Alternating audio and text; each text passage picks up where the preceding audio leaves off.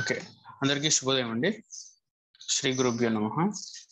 మనము 68th అఫారిజంలో అసలు homoeopathic medicines ద్వారా మనం ఎంత వైటల్ ఫోర్స్ స్టిమ్యులేట్ చేయాలి అనేది తెలుసుకున్నాం. అంటే ఏ విధంగా స్టిమ్యులేట్ చేస్తే ఎంత శాతం, అంటే ఇప్పుడు వాడికి 30 అవసరమైతే 30 ఇవ్వడానికి సాధ్యపడాలి, అంటే మనం ట్రై చేయాలి. అట్లా కాకుండా 200 ఇచ్చినా, లేదంటే వాడికి మనం అనుకునే విధంగా ఒక 250 పొటెన్సీ ఇవ్వాలనుకోండి, కానీ మన దగ్గర 200 ఉంది, లేదంటే 1M ఉంది, మరి ఏ విధంగా యాక్ట్ చేస్తుంది? అంటే ఎక్సెస్ మెడిసిన్ ఉంటుందా ఇందులో? అంటే వాడికి బేసిక్గా చెప్పాలంటే ఒక 5 mg కావాలంటే 20 mg ఇచ్చామనుకోండి, అంటే ఎక్సెస్ మెడిసిన్ ఉంటుందా, ఉంటే ఏం చేస్తుంది, లేదంటే తక్కువ మెడిసిన్ ఉంటుందా, ఉంటే ఏం చేస్తుంది అనేది అనుకున్నాం కదా.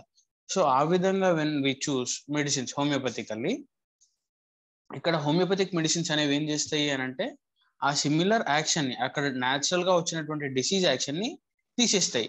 ఎలా తీసేస్తాయి? Homeopathic medicine stimulate the vital force, ఆ వైటల్ ఫోర్స్ ని స్టిమ్యులేట్ చేస్తుంది అంతే హోమియోపతిక్ మెడిసిన్. అంతకుమించి when it doesn't go to the disease at all. అయితే ఆ వైటల్ ఫోర్స్ ని స్టిమ్యులేట్ చేసినప్పుడు ఏమైంది? స్టిమ్యులేట్ అయిన వైటల్ ఫోర్స్ ఆటోమేటిక్ గా లోపల ఉన్నటువంటి న్యాచురల్ డిసీజ్ ని ఎరాడికేట్ చేస్తుంది, అంటే తీసేస్తుంది, బయటికి తోసేస్తుంది.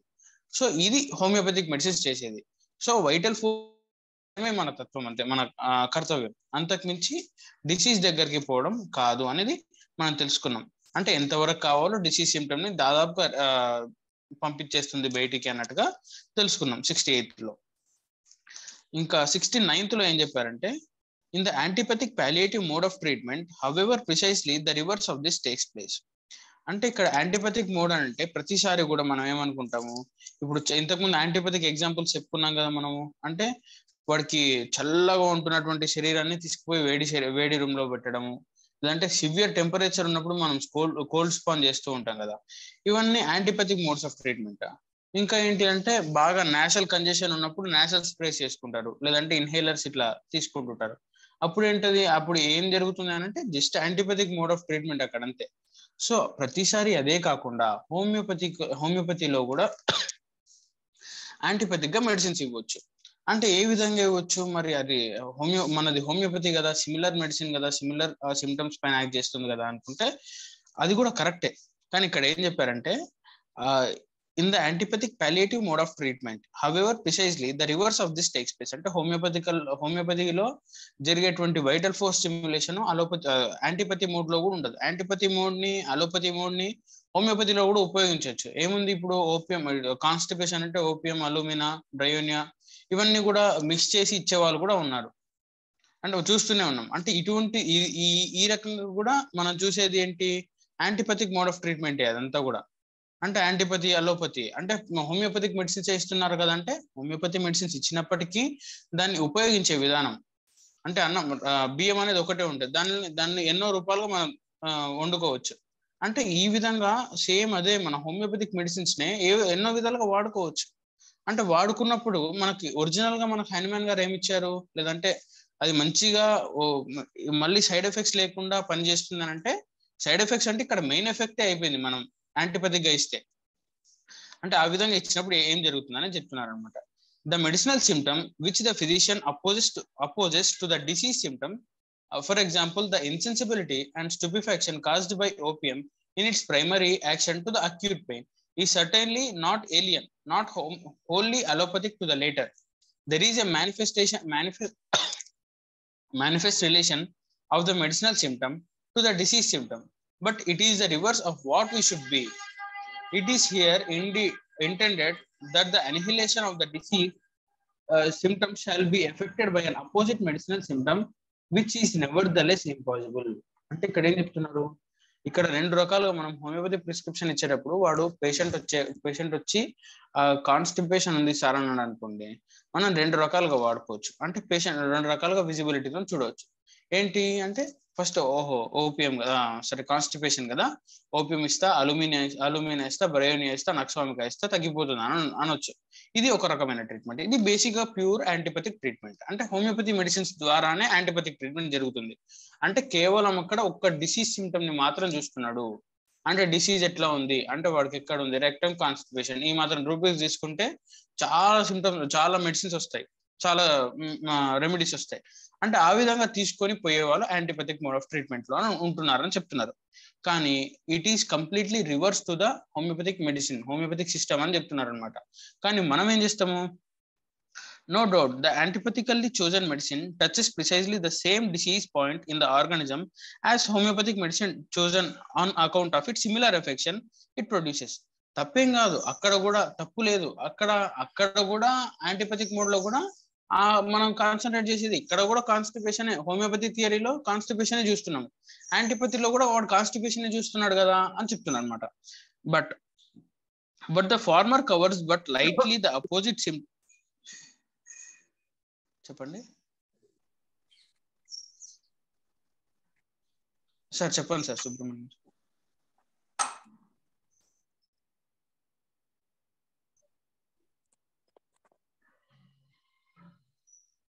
Fine, sorry.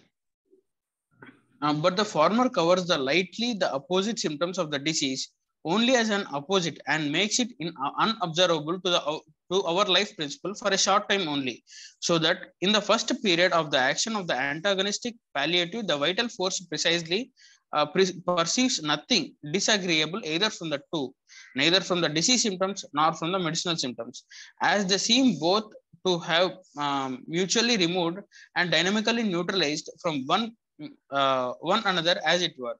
For example, the stupefying power of opium does this to the pain. In the first minutes, the vital force feels quite well and perceives neither the stupefaction of the opium nor the pain of the disease. But the antagonistically medicinal symptom cannot occupy the place of the morbid derangement present in the organism and in the sensation of the life principle as similar stronger disease, and cannot therefore, like homeopathic medicine, affect the vital force with a similar artificial disease so as to be able to step in the place of the original natural morbid derangement. ఇక్కడ ఏం చెప్తున్నారంటే, మనం ఏం చేస్తాము, ఇక్కడ వాళ్ళు ఏం చేస్తున్నారు, యాంటీపథిక్ లో వాళ్ళు కేవలం డిసీజ్ లో ఒక పార్ట్ మాత్రం చూస్తున్నారు. అంటే ఇక్కడ మనం హోలిస్టికల్లీ అప్రోచ్ అనేది ఇక్కడ వాళ్ళు మర్చిపోయారు యాంటీపథిక్ వాళ్ళు. అంటే వాళ్ళకి తెలియదు, అంటే యాంటీపథిక్ గా వాడుతున్నటువంటి హోమియోపతికి ఇది. అంటే ఏం జరుగుతుంది, వాళ్ళు కేవలం కాన్స్టిపేషన్ అంటే మలబద్ధకం అంటే మలబద్ధకం మాత్రం చూస్తున్నారు. కానీ ఆ మలబద్ధకం ఎవరికి ఉంది, ఆ పేషెంట్ తాలూకు లక్షణాలు ఏంటి అనేవి మాత్రం చూడట్లేదు. ఆ పేషెంట్ యొక్క లక్షణాలు కానీ అవన్నీ కూడా గమనించి ఆ వైటల్ ఫోర్స్ ని స్టిమ్యులేట్ చేస్తే అతనికి కాన్స్టిపేషన్ ఎప్పుడు వచ్చింది, ఎందుకు వచ్చింది, ఎలా వచ్చింది, ఏ రోజు నుంచి స్టార్ట్ అయింది, ఎందుకు స్టార్ట్ అయింది, స్టూల్స్ ఎలా ఉంటాయి, అతని వైటల్ ఫోర్స్ ఎలా ఉంది, వైటల్ ఫోర్స్ తర్వాత ఆ కాన్స్టిపేషన్ వచ్చినప్పటి నుంచి మనసు ఎలా ఉంది, ఏ టైంలో తగ్గుతుంది, ఏ టైంలో పెరుగుతుంది, ఏమైనా టెన్షన్ ఉంటే తగ్గుతుందా, టెన్షన్ ఉంటే పెరుగుతుందా అనేవి రకరకాలుగా మనం హోమియోపతికల్లీ చూస్ చేసినప్పుడు డెఫినెట్లీ అక్కడ మనము సాధ్యమైన సిమిలర్ మెడిసిన్ ఇస్తే ఇంప్రూవ్మెంట్ ఉంటుంది. అది కాకుండా అట్లా కాకుండా ఓపియం బ్రయోనియా అల్యూమినా నక్సోమికా ఇచ్చామనుకోండి, తగ్గుతుంది, అక్కడ కూడా తగ్గుతుంది. ఇనిషియల్ ఇక్కడ చెప్పారు మళ్ళీ, in the first minutes the vital force feels quite well and perceives neither the stupefaction of the opium nor the pain of the disease. అప్పుడు ఏం జరుగుతుంది, అక్కడ ఈ ఫస్ట్ ఇనిషియల్ గా ఆ కాన్స్టిపేషన్ తగ్గిపోతుంది. అప్పుడు ఓపియం సిమ్టమ్స్ ఉండవు. మళ్ళీ ఓపియం అట్లా ఇస్తాడా, సింగిల్ డోస్ ఇస్తాడంటే కాదు, ఫ్రీక్వెంట్ రిపిటేషన్స్ ఉంటాయి. రిపిటేషన్స్ ఉన్నప్పుడు ఏమైంది, అటు ఓపియం తాలూకు సిమ్టమ్స్ ఉన్నాయా, ఇటు డిసీజ్ తాలూకు సిమ్టమ్స్ ఉన్నాయా, రకరకాలుగా అసలు ఇబ్బంది పడుతూ వైటల్ ఫోర్స్ కి ఏమీ తెలియకుండా ఉంటది. అప్పుడు ఆ ఇనిషియల్ గా ఆ కొద్ది నిమిషాలు మాత్రం వైటల్ ఫోర్స్ కి ఆరాంసే ఉంటది, న్యాచురల్ గా ఉంటది. అప్పుడు ఏం జరుగుతుంది, పేషెంట్ చాలా రిలాక్స్ గా ఉంటాడు. అంటే మెంటల్ గా కాదు, ఫిజికల్ గా. అంటే ఒక కాన్స్టిపేషన్ ఒక ఫ్రీ అయిపోయింది మోషన్ అని అనుకుంటాడు. కానీ అక్కడ ఏం జరిగింది, the palliative medicine must as the thing totally differing as the opposite of the disease derangement leave the later అన్ఎరాడికేటెడ్. అంటే ఏంది ఇక్కడ అంటే సారీ ఎందుకు కాన్స్టిపేషన్ వచ్చింది అనేది ఆ కాన్సెప్ట్ ని, ఆ థియరీని అట్లాగే ఉండిపోయింది. కానీ ఎంతసేపు కూడా ఈ కాన్స్టిపేషన్ ఆ రోజు ఫామ్ అయిన స్టూల్ బయటికి వెళ్ళిపోయింది అంతే ఇక్కడ చేసేది యాంటీపథికల్లో. కానీ ఇక్కడ ఏంటి, మనం ఏం చేస్తాము, మళ్ళీ వాడికి ఈ రోజు కాన్స్టిపేషన్ అయితే సరిపోదు కదా, రేపు కూడా కాకుండా ఉండాలి, మరుసటి నాడు కూడా కాకుండా ఉండాలి. In the future he should be very healthy and he should defecate his faeces in normal వే కదా. అంటే ఈ విధంగా జరిగితే మాత్రమే అది హోమియోపతికల్లీ ట్రీటెడ్ అని చెప్పుకోవచ్చు. It renders it, as before said, by a semblance of dynamic neutralization, at first unfelt by the vital force, but like every medicinal disease, it is soon spontaneously extinguished, not only leaves the disease behind just as it was, but compels the vital force, as it must, like all palliates, be given in large doses in order to effect the apparent removal. To produce an opposite condition to this palliative medicine, the reverse of the medicinal action, consequently the analog of the still present undestroyed natural morbid derangement, which is necessarily strengthened and increased by the addition produced by the vital force. The disease symptom consequently become worse after the term of the action of the palliative medicine has expired, worse in proportion to the magnitude of the dose of the palliative. అంటే ఇక్కడ మనము second time కూడా వాడికి ఏం చేస్తున్నాము మనము అంటే అక్కడ పాలియేటివ్ మెథడ్ ద్వారా వాడిని ట్రీట్ చేస్తాం. ఆ రోజుకి వాడు సుఖంగా ఉంటాడేమో, ఆ రోజుకి వాడు కాన్స్టిపేషన్ తగ్గుతుంది, ఫీకసల్ అంతా కూడా బయటకు వచ్చేస్తుంది. ఆ తర్వాత ఏం చేస్తాడు, కొద్ది నిమిషాలు వాడు ప్రశాంతంగానే ఉంటాడు. టు బి ఫ్యాక్ట్ ఇది యాక్సెప్ట్ చేయొచ్చు, వాడు ప్రశాంతంగానే ఉంటాడని. కానీ తరువాత రోజు ఏం జరుగుతుంది, నెక్స్ట్ ఎపిసోడ్ ఏం జరుగుతుంది అంటే మళ్ళీ వాడికి సివియర్ గా వస్తుంది అనమాట. ఆ కాన్స్టిపేషన్ అనేది సివియర్ గా వస్తుంది, ప్రతిరోజు కూడా వస్తూనే ఉంటుంది. అంటే ఆ కాన్స్టిపేషన్ తీసుకోవడానికి మళ్ళీ రకరకాలుగా మెడిసిన్స్ వాడుతూ ఉంటాడనమాట.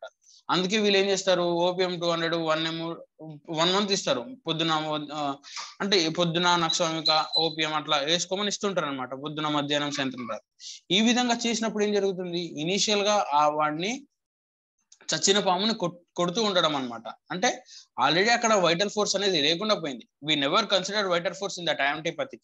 అయినప్పటికీ తర్వాత కూడా ఏం జరుగుతుంది అని అంటే ఆ కాన్స్టిపేషన్ పోయిన కాన్స్టిపేషన్ మళ్ళీ వస్తే మళ్ళీ పంపిస్తున్నారు. అంటే ఈ విధంగా చేస్తూ పోతుంటే ఏమవుతుంది అని అంటే అక్కడ వైటల్ ఫోర్స్ అనేది కంప్లీట్ గా సమ్ అదర్ డే డిరేంజ్ అయిపోతుంది అని చెప్తున్నారు అనమాట. Accordingly the larger the dose of the opium gives to allay the pain, so much more does the pain increase beyond its original intensity as soon as the opium has exhausted its action. అంటే ఏం చేస్తారు, మళ్ళీ ఓపియంతో కొన్ని రోజులు 200 తో బాగుంది, తర్వాత ఏమవుతుంది 200 కూడా పని చేయకుండా పోతే. ఎందుకు అంటే అక్కడ ఓపియం తాలూకు సింటమ్స్ డెవలప్ అయి ఉంటాయి, వాడికి రకరకాల ఇబ్బంది కూడా అయి ఉంటది. అక్కడ వైటల్ ఫోర్స్ అనేది వీకెన్ అయిపోయింది అక్కడ. తర్వాత ఏం చేస్తాం, మళ్ళీ ఓపియం 1M ఇస్తాం, 200 తో పని చేయట్లేదు కదా, ఇప్పుడు 1M తీసుకోవాలని 1M తీసుకుంటుంటాం. అక్కడ ఏం చేస్తాము అంటే పొరపాటున కొంచెం ప్రాణంతో ఉన్నటువంటి పాము కదిలింది అనుకోండి, మళ్ళీ పెద్ద రాయి తీసుకొని ఇస్తాం. ఎందుకంటే కంప్లీట్ గా చచ్చిపోవాలండి. అంటే ఆ విధంగా మనము యాంటీపతి ద్వారా వైటల్ ఫోర్స్ ని వీకెన్ అండ్ చేస్తున్నాము, అంటే వీకెనింగే చేస్తున్నాం. అంతేకాని అక్కడ డిసీజ్ తాలూకు సిమ్టమ్స్ ని మనం ప్రొడ్యూస్ చేస్తున్నాము, డిసీజ్ తాలూకు సిమ్టమ్స్ ని మనం తీసేస్తున్నాం. అంతేగాని ద ఒరిజినల్ సిమ్టమ్ అనేది అలాగే ఉండిపోయింది. ఏం చేస్తుంది, ఒరిజినల్ అలాగే ఉంటే ఇప్పుడు నీకు కాన్స్టెంట్ గా నీకు ఒక స్ట్రెంత్ ఉంది అనుకోండి, నీకు ఏం చేస్తావు, రేపు ఇంకా డబుల్ స్ట్రెంత్ అవుతుంది. అంతే కదా, నువ్వు ప్రాక్టీస్ మీన్స్ మ్యాన్ పర్ఫెక్ట్ అంటారు కదా, అట్లాగే ఆ డిసీజ్ కూడా ఉండిపోయి పెద్దగా అయిపోతుంది. అంటే స్ట్రెంత్ అయిపోయి ఏం చేస్తుంది, some other day it will kill the vital force. అంటే ఆ వైటల్ ఫోర్స్ ని చంపేసినప్పుడు మనిషి కూడా చనిపోతాడు. అంటే ఈ విధంగా వైటల్ ఫోర్స్ యాంటీపతిక్ మోడ్ అనేది కేవలం మనకి ఇప్పుడు కాన్స్టిపేషన్ ఉంటే పర్గేటివ్స్ ఇవ్వడము, ఎమిటిక్స్ ఇవ్వడము, ఇది ఒక్కటే కాదు. అంటే హోమియోపతికల్లో కూడా హోమియోపతి మెడిసిన్స్ ద్వారా కూడా యాంటీపతిక్ మోడ్ ని అప్లై చేయొచ్చు, అలోపతిక్ మోడ్ ని అప్లై చేయొచ్చు, ఐసోపతిక్ మోడ్ ని కూడా అప్లై చేయొచ్చు. అంటే ఈ విధంగా పెద్ద ఇక్కడ హోమియోపతి మెడిసిన్స్ ని హోమియోపతినే వాడుతున్నాం అని చాలా మంది అనుకుంటుంటారు. వాళ్ళకి తెలుసు అంటే ఏ విధంగా చేస్తున్నారు, ఏ విధంగా చేయాలని కూడా తెలుసు.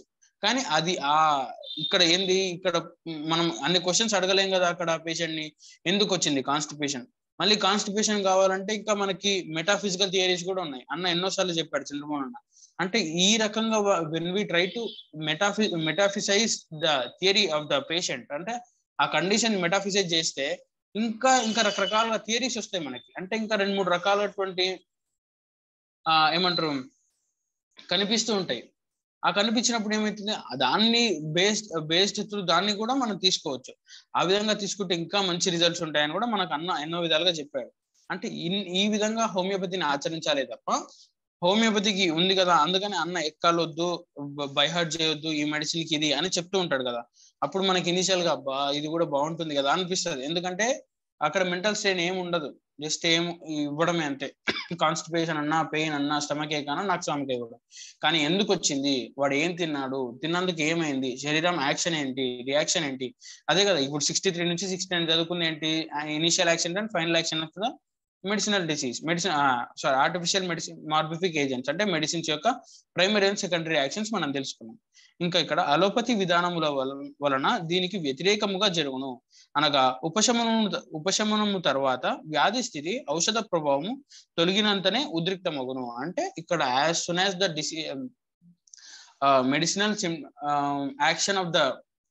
మెడిసినల్ యాక్షన్ డిసపియర్ అయినంత ఒక 10 నిమిషాలకే మళ్ళీ డిసీజ్ అనేది స్ట్రెంగ్ అయిపోతుంది. As soon as the action of the medicine disappears, the strength of the disease increases, అంటే ఇంక్రీజ్ అవుతూనే ఉంటుంది, మళ్ళీ ఇబ్బంది పడుతూనే ఉంటాడు. ఇది ఇక్కడ మనకు 69 లో చెప్పారనమాట. 69 తో కంప్లీట్ గా క్లియర్ గా ఎక్స్ప్లెయిన్ చేశారు. నెక్స్ట్ 70 నుంచి తర్వాత ఇన్ ఫ్యూచర్ అఫారిజమ్స్ లో మనకి ఏంటి అంటే అసలు ఎందుకు వస్తుంది, ఇక్కడ బేసిక్ గా హోమియోపతిక్ థియరీని ఇంకా కొంచెం ఇంకో 2 స్టెప్స్ డీప్ గా వెళ్ళడానికి మనకి అవకాశం ఉంది. ఆ విధంగా చదువుకుందాం. ఇప్పుడు చంద్రమోహన్ ఒక చిన్న రీక్యాప్ చేసి నెక్స్ట్ డ్రగ్ కి వెళ్తాడు. Thank you.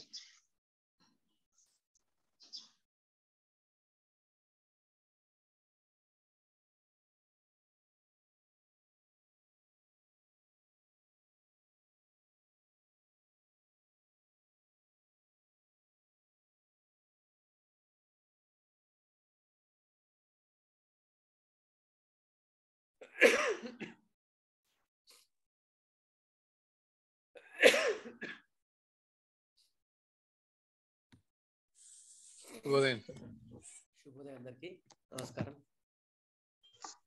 నమస్కారం సార్. నమస్కారం సార్. శుభోదయం. నమస్తే. ఆచార్యమావాహయామి స్థాపయామి పూజయామి కృష్ణమాచార్యమావాహయామి స్థాపయామి పూజయామి. అందరిలోనూ నిన్నే చూస్తూ అంతర్యామిగా దర్శిస్తా, అందరి ద్వారా నిన్నే వింటూ ప్రణవంగా భావిస్తా. జీవుల సేవను కావిస్తూ నీ పద సేవను ఆశిస్తా. నీవే నేనని దర్శిస్తూ జీవిస్తూ తరిస్తా. ఆచార్యమావాహయామి స్థాపయామి పూజయామి కృష్ణమాచార్యమావాహయామి స్థాపయామి పూజయామి. సో ఈ 69 అఫారిజంలో మీకు ఏం అర్థమైందో నాకు చెప్తే నేను ఫర్దర్గా నేను అర్థం చేసుకుంటాను. ఎవరైనా ఒకరు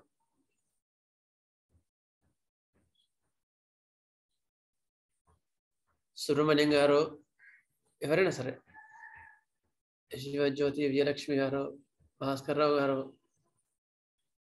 మీకేం అర్థమైంది ఇందులో?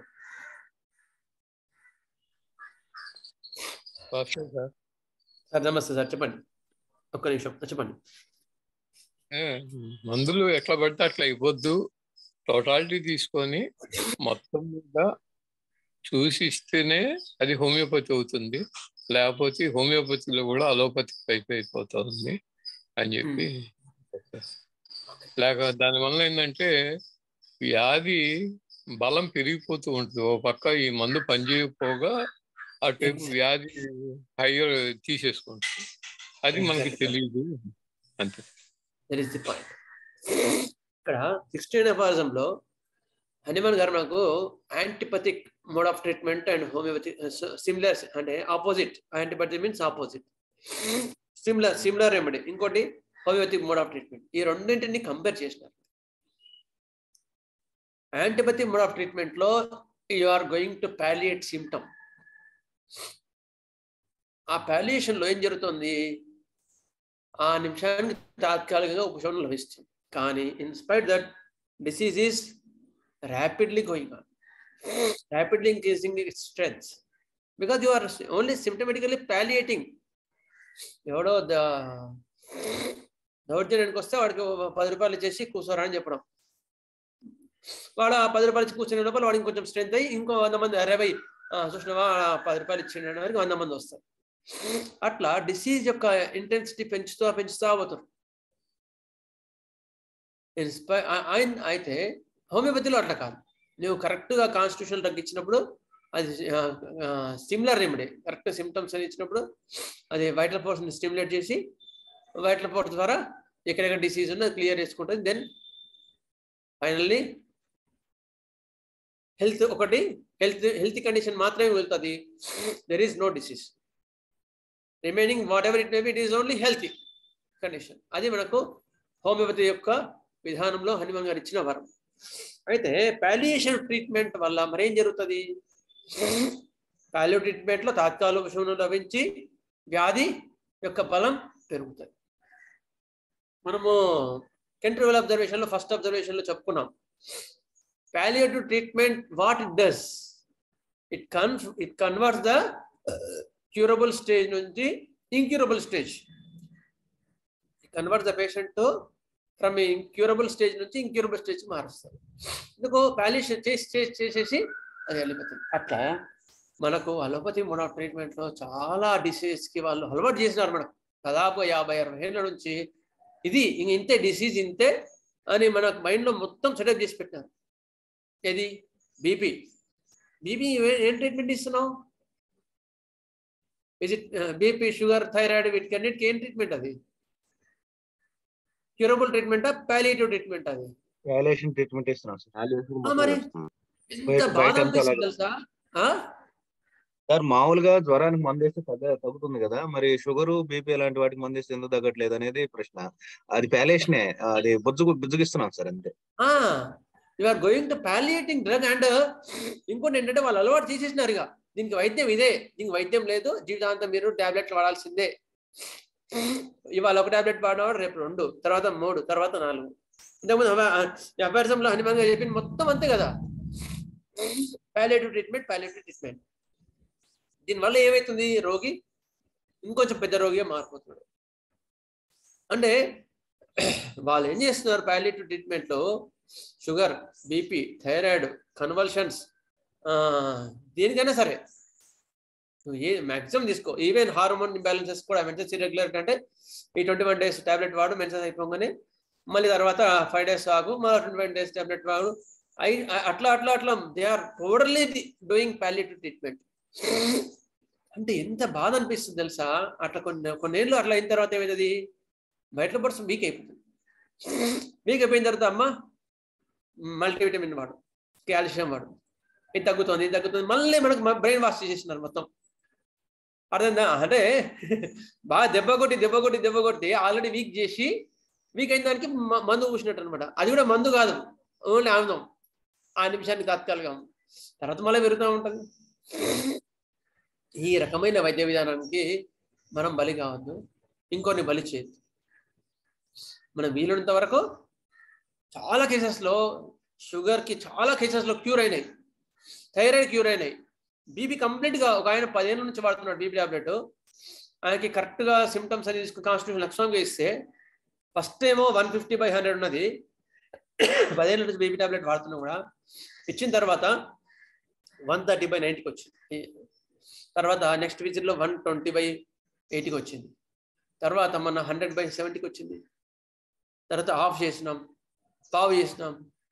తర్వాత ఇప్పుడు కూడా తక్కువనే ఉంది. మొన్న వచ్చినప్పుడు 100/70 ఎంత ఉంది. సరే సార్ కంప్లీట్ స్టాప్ చేయండి, it was cured, your hyper tension cured అని చెప్పేసినాం.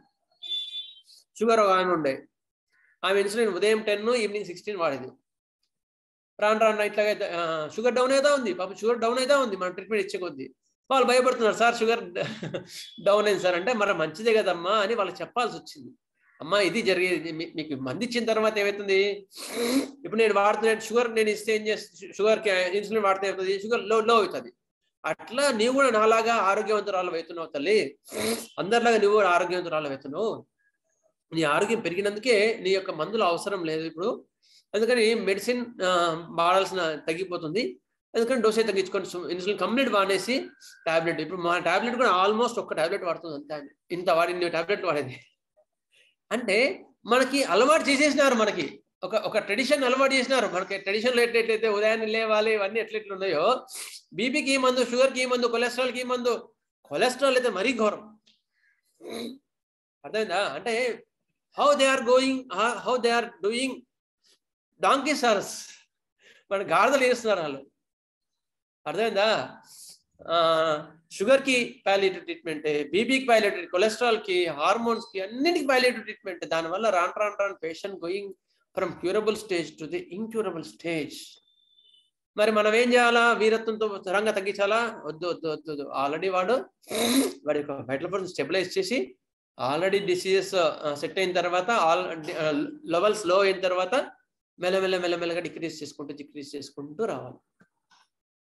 It will possible by only your constitutional remedy when it is in curable stages. అర్థమైంది? తర్వాత మళ్ళీ ఈ టాపిక్ మనం క్లియర్గా మనం 12 అబ్జర్వేషన్స్ లో మళ్ళీ అడ్వాన్స్ క్లాస్ లో చదువుకుంటాం. అర్థమైందా? ఈవెన్ ఫిట్స్ కూడా ప్యాలియేటివ్ ట్రీట్మెంటే. 3 years ఇది వాడండి ఎగ్రిటాల్. అందుకని మీకు ఇందులో 16 అఫారిజంలో ఇది కాదు అని మనకు హనుమాన్ గారు క్లియర్గా చెప్తారు. Okay, any doubts?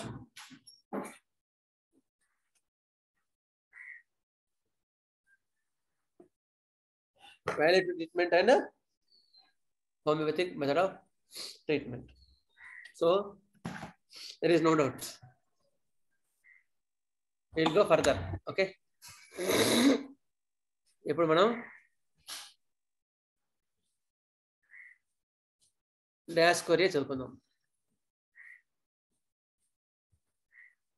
డయాస్కోరియా ఈ డ్రగ్ చాలా మటుకు మనం చదువుకోక చాలా కేసెస్ మిస్ అవుతుంటాం. చాలా కేసెస్ నేను చదివిన తర్వాత అబ్బా అనిపించింది. అవి మనం మామూలుగా చాలా డ్రగ్స్ ఇంత మంచి డ్రగ్ మనం మిస్ అయినాం అనిపించింది. అంటే మామూలుగా అంతకుముందు మొదటి టీచర్లో వాడేవాడిని అంతే. ఒక్క నిమిషం.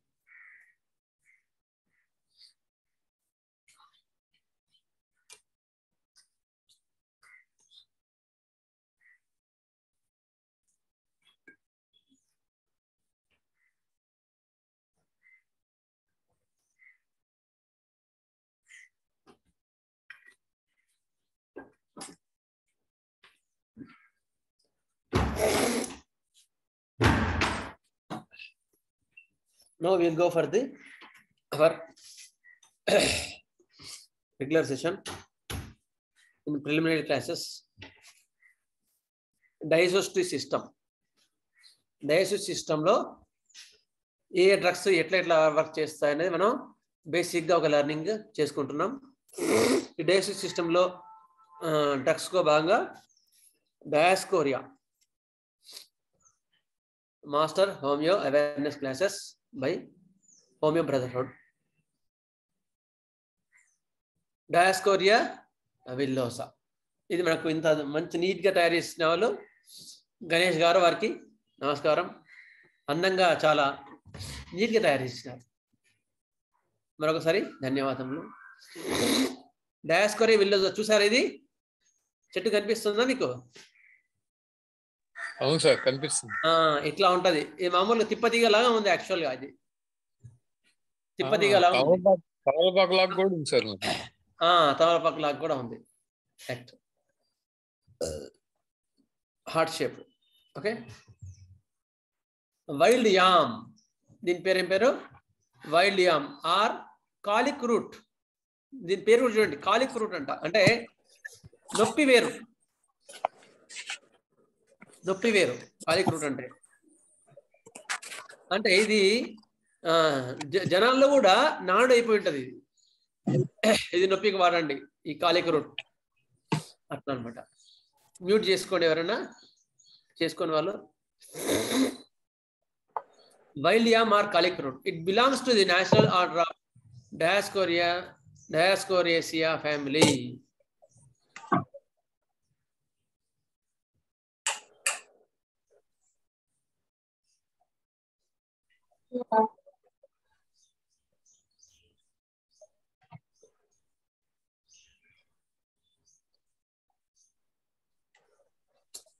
విజయలక్ష్మి గారు మ్యూట్ చేయండి మీరు.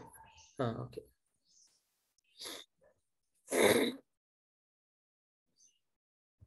Okay. Wild yam కాలిక్ route, it belongs to the natural order of డయాస్కోరియేసియా family. Dioscorea ఫ్యామిలీకి సంబంధించిన చెట్టు ఇది.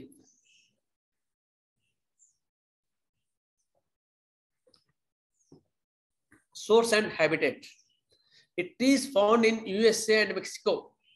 ఇది అమెరికాలోను మెక్సికో అంటే దాని పక్కన కంట్రీలో కానీ ఇది ఎక్కువ మటుకు మనకు దొరుకుతుంది ఈ ఔషధం మొక్క డయాస్కోరియేసియా. It is a creeper plant. Fresh roots are used to prepare mother tincture. ఇది తమలపాకు కాదు, ఇది ఖచ్చితంగా తమలపాకు కాదు. ఎందుకంటే తమలపాకు అయితే ఆకు వాడేవాళ్ళు మందు కోసం, ఇక్కడ రూట్స్ వాడేవాళ్ళు. అంటే ఇది వేరేదన్నమాట, అలాంటిదే కానీ వేరే. ఇది పాకే మొక్క. It is the creeper plant. Fresh roots are used. దీని యొక్క వేర్లు ఔషధం తయారీకి వాడారనమాట. It was proved by doctor AM కషింగ్ and doctor బర్ట్. Doctor కషింగ్ and doctor బర్ట్ అనే వాళ్ళు ఇది మనకు తయారు చేసి ఇవ్వడం జరిగింది. ఓకే, నమస్కారం. Doctor కషింగ్ and doctor బర్ట్. Okay. Plant Kingdom, ఇది వృక్ష సంబంధించిన ఔషధం. It is an antipsoric remedy. Antipsoric సోరావిపాక విధ్వంసక ఔషధము. థర్మల్ సెవెన్ థర్స్ట్ అంత ప్రామినెంట్గా లేవు కనుక ఇక్కడ ఖాళీ పెట్టడం జరిగింది. Speed and action, it is the fast acting remedy. కోలోసిన్ లాగానే ఇది కూడా త్వరగా పనిచేసే ఔషధం. సూపర్ఫిషియల్ యాక్టింగ్ రెమెడీ, అంత డీప్గా వర్క్ చేసే ఔషధం కాదు, డీప్ యాక్షన్ కాదు దీనికి, మామూలు సూపర్ఫిషియల్ యాక్షనే ఉంటుంది. Right side remedy, it is the right side remedy.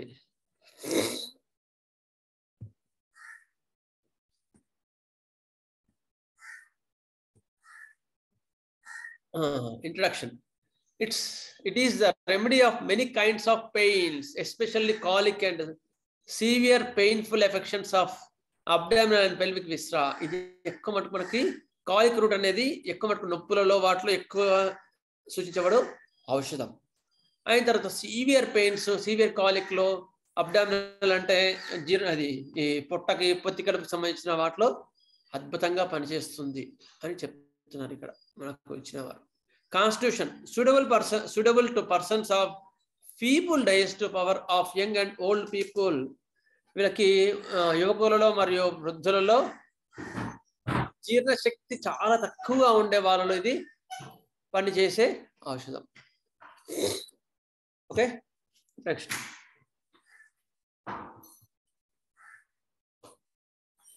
ailments from excessive tea drinking. Tea ఎక్కువగా తాగి ఎక్కువ అలవాటైన వాళ్ళకి ఇది మంచి ఔషధం.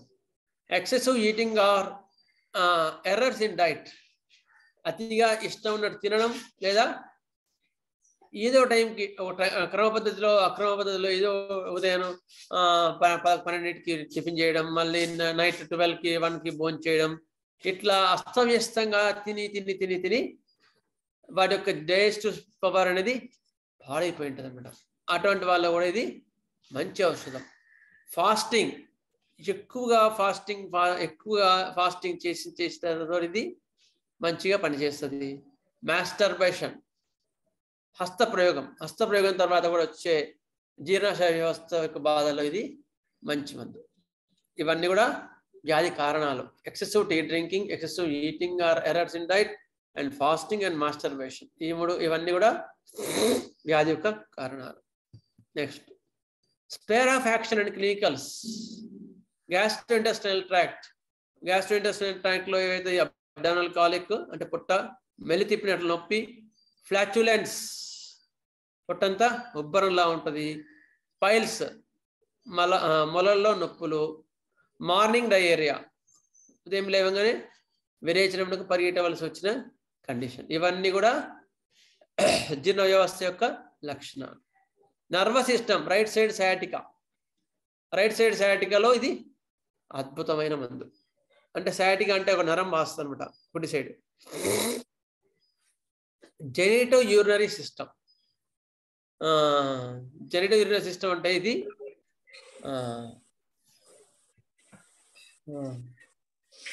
జననేంద్రియ వ్యవస్థ. జననేంద్రియ వ్యవస్థలో సెమినల్ ఎమిషన్స్ స్పెర్మటోలి అంటే ఇది తెలుపు పోతా ఉంటుంది అనమాట. సెమెన్ లాస్ అవుతా ఉంటుంది ఉరికి.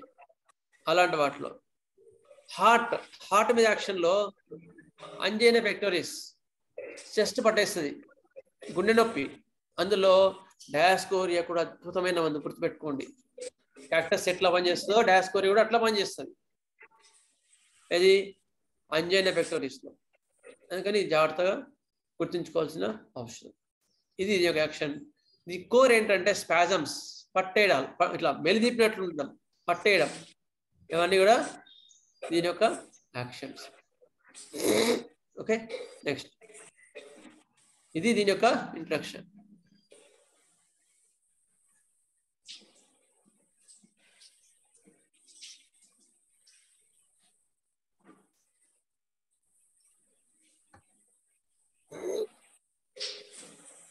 ఒక్క నిమిషం.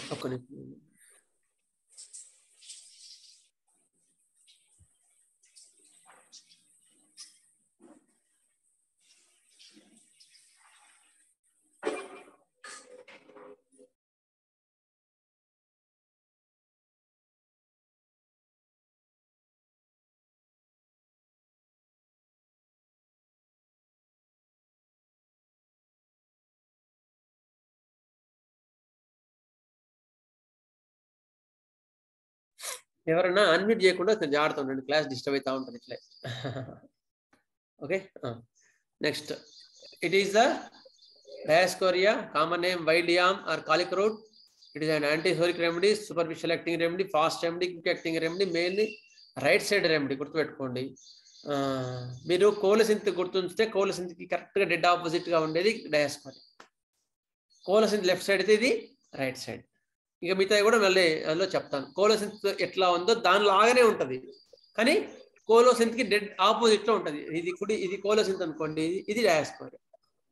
లెఫ్ట్ సైడ్ ఏమో కోలోసింత్, రైట్ సైడ్ డయాస్కోరియా. రెండు సిమిలర్గా ఉంటాయి, but it will be opposite. Okay, next ఎక్కువ టీ తాగి ఆరోగ్య జీర్ణ వ్యవస్థ దెబ్బతిన్న వల్ల కూడా ఇది మంచి మందు. ఫాస్టింగ్, స్పాజమ్స్ మీద ఇది అద్భుతమైన మందు. Next guiding symptoms. Call things by wrong names. ఒకరి పేరు బట్టి ఇంకో పేరు పిలుస్తూ ఉంటారు వాళ్ళు. అర్థమైందా? Call things by wrong names. తప్పు పేర్లతో పిలుస్తుంటారు. సపోజ్ అన్వేషణకో ఏదో శ్రీధర్ అని పిలుస్తుంటారు. ఎప్పుడు అంటే వాళ్ళ మైండ్లో అట్లా పడిపోయి ఉంటుంది అనమాట. Feels cross, nervous and easily troubled. చిన్నవాటికి ఎక్కువ ఇబ్బంది పడతా ఉంటారు వాళ్ళు, easily troubled. Irritability and restlessness. చిన్నవాటికి కూడా ఎక్కువ చిరాకు పడతా ఉంటారు. అస్థిరంగా ఉండరు వీళ్ళు. Feels cross, nervous and easily troubled. ఎక్కువ నర్వస్గా ఫీల్ అవుతూ ఉంటారు వీళ్ళు.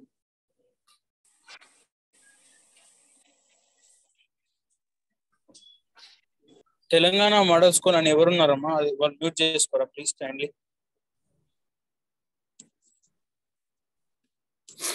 క్లాస్ డిస్టర్బ్ అవుతుంది. Next depressed after seminal emissions.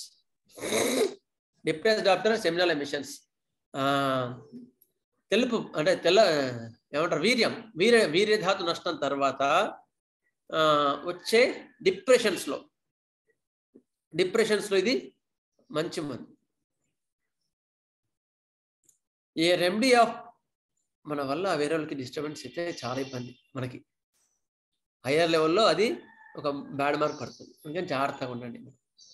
Okay, next A remedy of pain of all kinds of unbearable sharp cutting, twisting, gripping are grinding pains. ఈ remedy ఎటువంటి పెయిన్స్లో పనిచేస్తుంది? అన్ని రకాలైన నొప్పుల్లో పనిచేస్తుంది. అన్బేరబుల్ పెయిన్, భరించలేనంత నొప్పి ఉన్నప్పుడు Dioscorea one of the remedy. Sharp pains, ఇట్లా పొడుస్తున్నట్లు ఉంటాయి, ఇట్లా షార్ప్గా ఉంటాయి. కట్టింగ్ పెయిన్స్, కోస్తున్నట్లు ఉంటాయి. ట్విస్టింగ్, మెలిదిప్పినట్లు ఉంటాయి. గ్రిప్పింగ్ అండ్ గ్రైండింగ్ పెయిన్స్, ఇట్లా మెలేసినట్టు ఉంటాయి. గ్రైండింగ్ చేసినట్టు ఉంటాయి నొప్పులు. ఇవన్నీ రకరకాలైన నొప్పులు ఉంటాయి. ఇది డయాస్కోరియాలో. పెయిన్స్ దట్ డాట్ అబౌట్, తిరుగుతూ ఉంటాయి, ఆడుతుంటాయి. కొంచెంసేపు అక్కడ ఉంటాయి, కొంచెంసేపు ఇక్కడ ఉంటాయి, అట్లా అట్లా తిరుగుతూ ఉంటాయి. That is the pains that dot about are radiate to distance parts. దీని యొక్క స్పెసిఫిక్ పాయింట్ ఏంటి అంటే, ఒక దగ్గర నుంచి ఒక దగ్గర మారుతూ ఉంటాయి నొప్పి. ఒకసారి ఇక్కడ ఉంటుంది, మళ్ళీ ఎంబడి చాలా డిస్టెంట్ పార్ట్కి వెళ్ళిపోతూ ఉంటుంది, చాలా డిస్టెంట్ పార్ట్కి అట్లా ఉంటుంది అనమాట. డిస్టెంట్ పార్ట్ దే అక్కర్ ఇన్ పెరాక్సిజమ్స్ అప్పుడు తగ్గినట్టు ఉంటుంది, మళ్ళీ ఇంకోటి ఉంటుంది. Suddenly ceases in one part, then start in other part. అదేనా, ఇది స్పెసిఫిక్ గా కనిపిస్తుంది డయాస్కోరియాలో.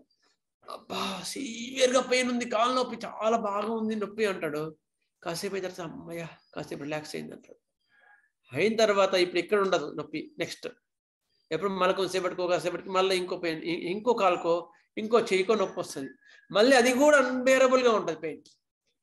Sharp pain, twisting pain or cramping pain ఉంటాయి. చాలా ఇట్లా మెలిదిప్పినట్టు ఉంటాయి ఎక్కువ డయాస్కోరియా పెయిన్స్. మళ్ళీ ఇంకో పెయిన్ వేసుకుంటారు, మళ్ళీ అక్కడ తగ్గిన తర్వాత ఇంకో ప్లేస్కి వస్తూ ఉంటుంది. అట్లా సడన్లీ సీజెస్ అంటే సడన్ గా ఆగిపోతాయి నొప్పులు. And they travel to they another distance part of the body. ఎక్కడో దూరంగా ఉండి ఇంకో విధానికి నొప్పి మారుతుంది, పాకిపోదు. ఇక్కడ తగ్గి ఎక్కడికి వస్తుంది, అక్కడ తగ్గి ఎక్కడికి వస్తుంది, అట్లా మారుతూ ఉంటుంది. అందుకని అటువంటి పెయిన్స్ లో దే ఆర్ కాల్డ్ డార్టింగ్ పెయిన్స్ అంటే ఆడుతుంటాయి నొప్పులు. అటువంటి వాటిలో మీరు చాలా అబ్జర్వ్ చేయాల్సిన మంచి ఔషధం.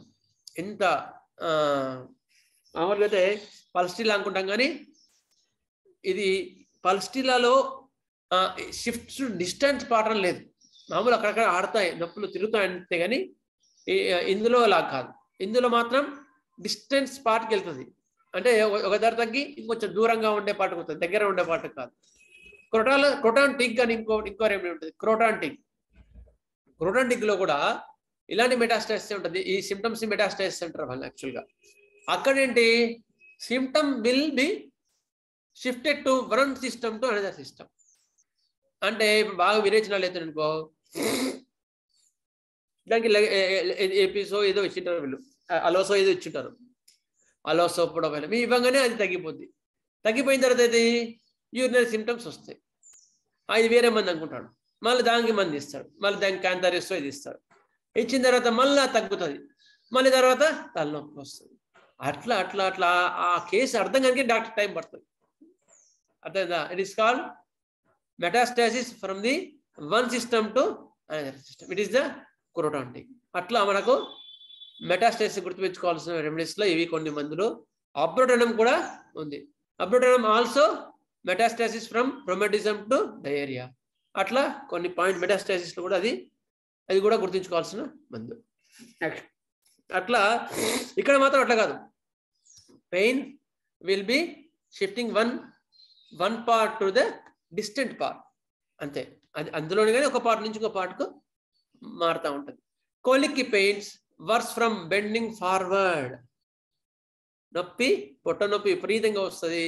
అది ముందుకు వంగితే ఎక్కువైతుంది, ముందుకు వంగితే తగ్గేది ఏమందు, కోలోసిన్ కదా. వంగితే తక్కువ మందు కోలోసిన్స్. కానీ ఇక్కడ ఏమైంది, వంగితే ఎక్కువైతుంది. It is the opposite of the కోలోసిన్. And lying down, బోర్లో పడుకుంటే నొప్పి ఎక్కువైతుంది.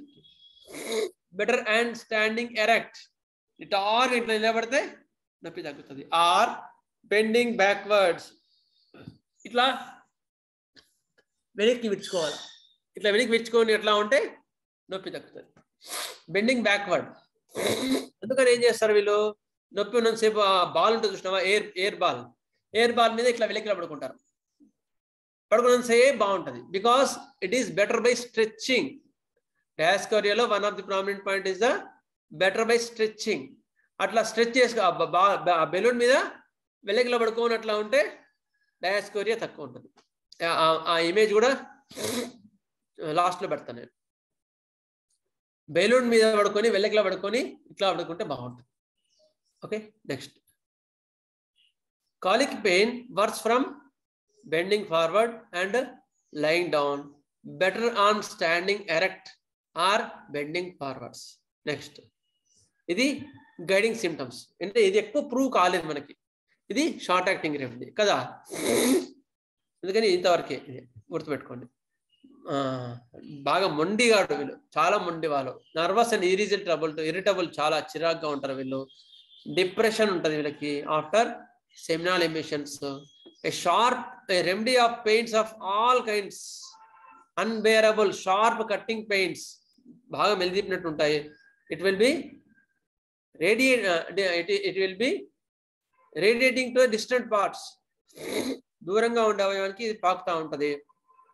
It will becomes into paroxysms మారుతా ఉంటది. Suddenly sees in one part and goes to the another part, అట్లా దూరంగా ఉండే అవయవానికి వెళ్తా ఉంటది. And most important modality is the colic pain works from bending forward. వంగితే ఎక్కువ ఉంటుంది.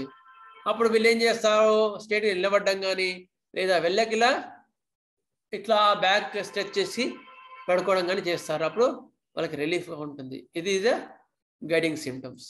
Next will go for the gastrointestinal tract. ఇందులో డౌట్ ఉందా? ఇందులో ఇంతవరకు గైడింగ్ సిమ్టమ్స్ అయిపోయినాయి మనకి, ఇంతే. సో ఏం డౌట్ లేదు సార్. చెప్పండి సార్. లాక్ క్యానిన్ కూడా పెయిన్ షిఫ్ట్ అవుతాయి కదా మేడం సార్, దానికి దీనికి ఏంటి? చేంజింగ్ సైట్స్, అది లాక్ క్యానినంలో చేంజింగ్ సైట్స్ ఉంది, మెటాస్టాసిస్ కాదు అది. Lock క్యానినంలో first left side start అయ్యి రైట్ సైడ్ వచ్చేస్తుంది, అట్లా సిస్టమ్ మారుతుంది, ఈ సైడ్ మారుతుంది అంతే, అది ఇట్లా కాదు. Okay, thank you sir. కానీ ఇంత ప్రామినెంట్ గా కూడా లేదు అందులో. Okay, next gastrointestinal tract. జీర్ణ వ్యవస్థకు సంబంధించిన వాటిలో first mouth. Bitter dry in the morning, నోరంతా చేదైపోతుంది ఉదయం లేవంగానే, వీళ్ళకి నోరంతా చేదుగా ఉంటుంది. Bytes the tongue when not eating are drinking. ఏం తాగినప్పుడుగా తింటప్పుడు కాకుండా ఉత్తప్పుడు నాకే ఖర్చుకుంటాడు. ఇంతకుముందు మెంటల్ లెవెల్లో ఏం చెప్పినాం మనం, ఈ spells by the wrong names అని చెప్పుకున్నాం కదా.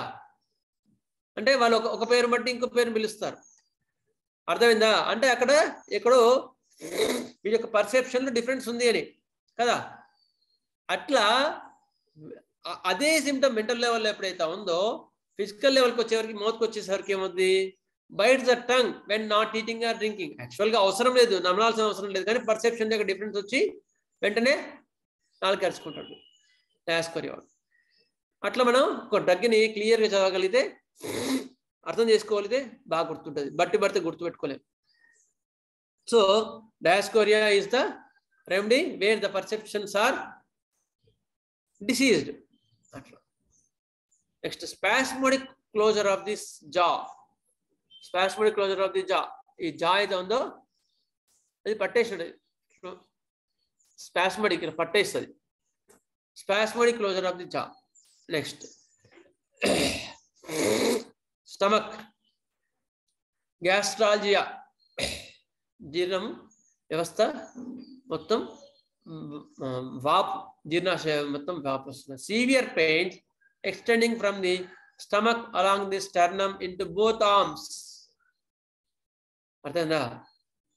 Severe pains from the abdomen along the sternum to the bones arms. ఇట్లా నొప్పి కడుపులో స్టార్ట్ అయ్యి ప్రారంభమై పైకి వచ్చి ఇక్కడ స్టెర్నమ్ అంటే ఇక్కడ ఏమంటారు, ఎదబొక్కలో ఇక్కడ స్టార్ట్, ఇక్కడ పాకుతుంది, ఇక్కడ నుంచి మళ్ళీ భుజాలకు వస్తూ ఉంటుంది. ఇట్లా డిస్టెన్స్ పార్ట్కి అది రేడియేట్ అవుతూ ఉంటుంది. It will be that is a peculiar point of the Dioscorea.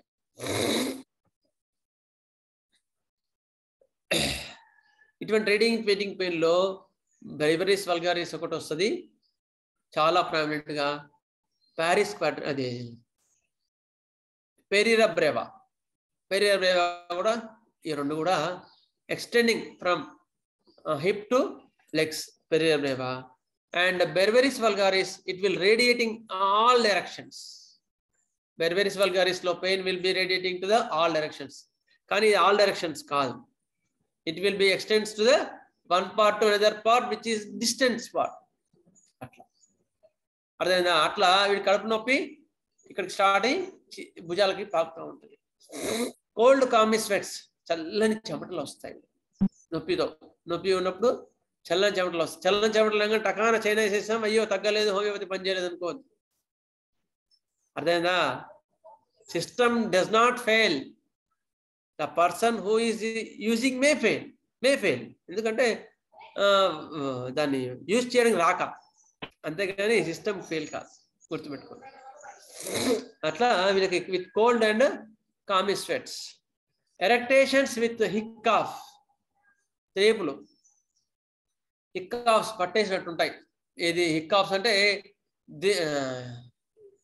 ఏమంటారు, ఎక్కిళ్ళతో పాటుగా త్రేంపులు వస్తూ ఉంటాయి. ఎక్కిళ్ళు వస్తుంటాయి, త్రేంపులు వస్తుంటాయి. రిలీఫ్ ఫ్రమ్ బెల్చింగ్ తేపితే హాయిగా ఉంటుంది. And standing erect are back bending, relief from standing erect. ఇంతకుముందు చెప్పుకున్నా కదా, స్టాండింగ్ ఎరెక్ట్ బాగుంటుంది, బ్యాక్ బెండింగ్ కూడా వీళ్ళకి తక్కువ ఉంటుంది. ఇలా బాధలన్నీ కూడా బ్యాక్ బెండింగ్ తక్కువ ఉంటాయి, స్టాండింగ్ తక్కువ ఉంటుంది. Pains will be distant parts, అది గుర్తుపెట్టుకోండి. ఇంతవరకు అయితే సీవియర్ పెయిన్స్ ఉంటాయి. నెక్స్ట్ గాల్ స్టోన్ కాలిక్ లో కూడా మంచి మందు ఇది డయాస్కోరియా.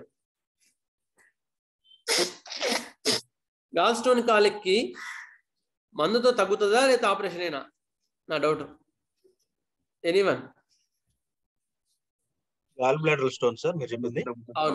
అవును తగ్గిపోతాయి సార్, మందు తగ్గుతాయండి, మందులతో తగ్గుతాయండి. యాక్చువల్గా అంటే దాన్ని ఒక 2 పాయింట్స్ చెప్తా. బాడీ లోపల ఎందుకు స్టోన్ ఫామ్ అయింది కదా? బాడీ స్టోన్ ఫామ్ చేసుకున్నప్పుడు మళ్ళీ దాన్ని ఎట్లా ఎగ్జిక్యూట్ చేయాలో బాడీ తెలియదా? దానికి ఆపరేషన్ చేసి తీసేయడం, it is abnormal way. It will goes to the palliation and leads to the every surgery is always palliation. It will convert the curable stage to the incurable stage. గుర్తుపెట్టుకోండి, మర్చిపోద్దా. అట్లా gall bladder లో stones తీయటమే కాకుండా మొత్తం gall bladder తీసేస్తారు కదా sir ఈ మధ్యన. అవును, అదేంటున్నా. అంటే డిసీజ్ ని వాళ్ళు పెంచి పోషించడమే, గుర్తుపెట్టుకోండి, చాలా డేంజరస్. అందుకని ఈ సర్జరీ కూడా it is always and last option అనమాట, గుర్తుపెట్టుకోండి. లాస్ట్ ఆప్షన్ అది. వైద్యంతో ఏ వైద్యం జరగకపోతే, ఏ చిన్న సర్జరీ అయినా సరే, it will always a palliative treatment except in injuries. Okay, అట్లా గాల్ బ్లాడర్లో కూడా చాలా వాటిలో కూడా అసింటమేటిక్గా ఉంటాయి. అర్థమైందా? అయితే వీళ్ళు ఫంక్షన్ ఫుడ్ ఏదో బాగా బిర్యానీ నాన్ వెజ్ తింటుంటారు, తినగానే మళ్ళీ రోజు వచ్చింది ఎంబడి సర్జరీ చేశారంటారు. మరి అంతకుముందు లేదా అంత 18 mm స్టోన్ లేదా మరి కదా? యాక్చువల్గా ఏంటి అంటే he's unable to digest something in the family or in his circle. అది జీర్ణించుకోలేకపోతున్నాడు అటువంటి సిచ్యుయేషన్స్ ని. అప్పుడు అటువంటి సిచ్యుయేషన్స్ లో ఆ యొక్క ఎమోషన్ అనేది లోపల కరడు గట్టిపోతుంది. ఇప్పుడు ఆ సిచ్యుయేషన్స్ లో పాపం ఏం చేయలేడు, వాటిని డైజెస్ట్ చేసుకోలేకపోతున్నాడు, అట్లని కక్కలేకపోతున్నాడు ఆ సిచ్యుయేషన్స్ ని. అప్పుడు ఏంది, సేమ్ సిచ్యుయేషన్ కూడా ఎప్పుడైతే జీర్ణించుకోలేని సిచ్యుయేషన్స్ ఉన్నాయో అప్పుడు అటువంటి సిచ్యుయేషన్ మెంటల్ లెవెల్ నుంచి ఫిజికల్ లెవెల్కి డిసెండ్ అయ్యే వరకు గాల్ బ్లాడర్ స్టోన్ వచ్చేస్తుంది. ఎక్కడైతే జీర్ణించుకోలేకపోతున్నాడో ఫిజికల్ బాడీ కూడా జీర్ణించుకోలేకపోతుంది, జీర్ణశక్తి తగ్గిపోయింది. జీర్ణశక్తి తగ్గిపోవాలంటే దానికి పాథోఫిజియాలజీ ప్రకారం గాల్ బ్లాడర్ స్టోన్ ఫామ్ అవుతుంది. మనం ఇప్పుడు ఏం చేయాలా, నీ సిచ్యుయేషన్స్ ఏమున్నాయి నీ చుట్టూ, నువ్వేం జీర్ణించుకోలేకపోతున్నావు అని అడగాల. అప్పుడు వాళ్ళు చెప్తారు. అది కూడా ఎంట్రీ పాయింట్ కింద తీసుకొని కరెక్ట్ మెడిసిన్ ఇవ్వగలిగితే మీరు గాల్ బ్లాడర్ స్టోన్ని చాలా ఫాస్ట్గా తగ్గించగలుగుతారు, చాలా fastest way. But when you are entering with the symptom, you should also match totality of symptoms. మొత్తం సిమ్టమ్స్ అన్ని ఆ పాయింట్ దగ్గర ఎంటర్ అయ్యి సిమ్టమ్స్ అన్ని మ్యాచ్ చేసుకొని అప్పుడు కరెక్ట్ మెడిసిన్ ఇవ్వగలిగితే ట్రీట్మెంట్ ఫాస్ట్గా వస్తుంది. అది మీకు మంచి చిట్కా అది. ఓకే, గాల్ బ్లాడర్ స్టోన్లో అన్నమాట అది. అయిన తర్వాత pain shoots from liver to the right nipple.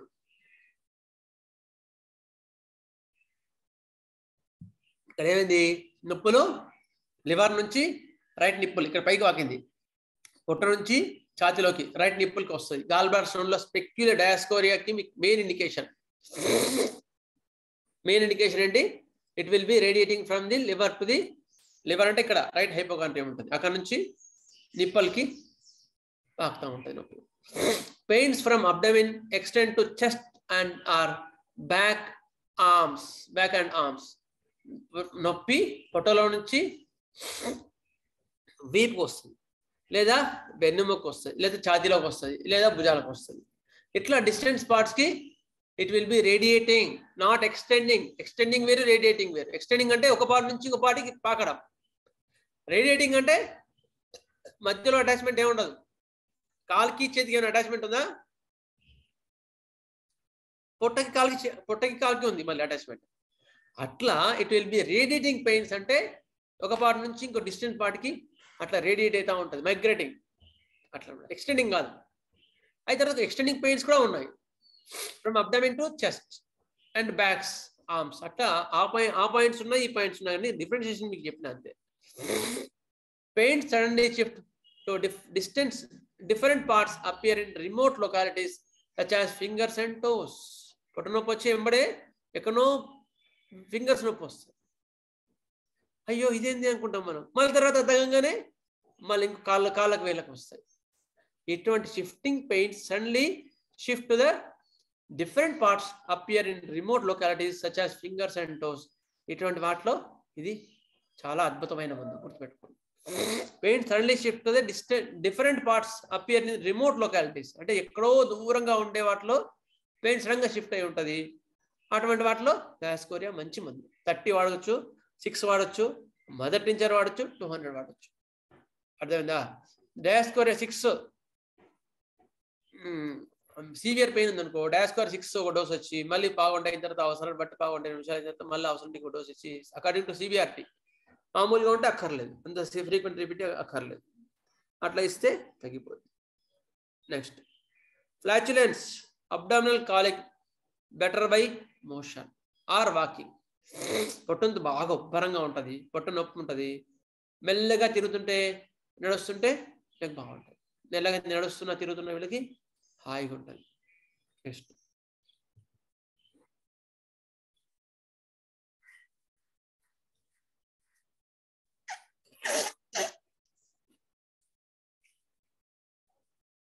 Okay, next abdomen. Pain in intestines were grasped and twisted by a powerful hand. ఇంతకుముందు చెప్పుకున్నాం, కోర్లో ఏం చెప్పుకున్నాం, స్పాజమ్స్ అని చెప్పుకున్నాం కదా. స్పాజమ్స్ ఎక్కడైనా సరే, పొట్ట ఉందనుకో, పొట్ట నొప్పి కూడా ఎట్లుంటుంది, మెలిదిప్పేసినట్టు ఉంటుంది నొప్పి. మెలిదిప్పేసింది, అయ్యో మెలిదిప్పేసింది అని ప్రక్కన కొలిసి తీయొద్దు, మొడాలిటీస్ చూసుకోండి. మొడాలిటీస్ చూసుకొని డయాస్కోరియానా కోలసింతా చూసుకోండి. అర్థందా? అట్లా అయిన తర్వాత వీళ్ళకి పొట్టలో ఎవరో చేతి పెట్టి బలంగా తిప్పేసినట్టు ఉంటుంది, అంత నొప్పి ఉంటుంది వీళ్ళకి, డయాస్కోరియా వాళ్ళకి. వర్స్ ఫ్రమ్ బెండింగ్ ఫార్వర్డ్, వంగిననుకో వచ్చే గొర్రె. ఈవెన్ మెన్సెస్ డిస్మెన్యూరియా కూడా ఇదే పనిచేస్తుంది. డిస్మెన్యూరియాలో కూడా సీవియర్ పెయిన్ ఉన్నప్పుడు మ్యాక్సిమం దాన్ని, అంటే మనది వేరే టాపిక్ అవుతుంది, అందులో టెంపరీగా ఇవ్వకండి మ్యాక్సిమం. నెక్స్ట్ వైల్ లయింగ్, ముందు పడుకున్నా ఎక్కువైతుంది, ఆ పడుకున్నా కూడా ఎక్కువైతుంది డయాస్కోరియా యొక్క pain.